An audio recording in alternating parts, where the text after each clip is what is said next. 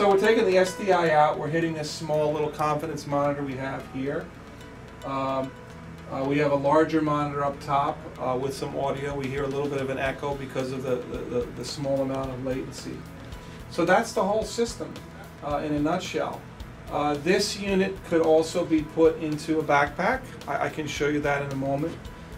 It can also be rack mounted in a truck, in the rack.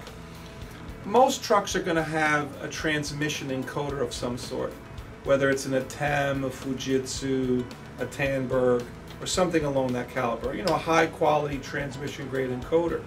So you have that already in your truck. If you want to add bonded cellular to your truck, you don't need a $15,000 to $20,000 encoder. This one rack unit does the bonded cellular as well as your encode function.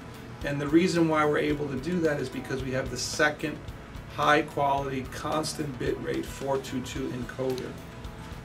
So that's pretty much it.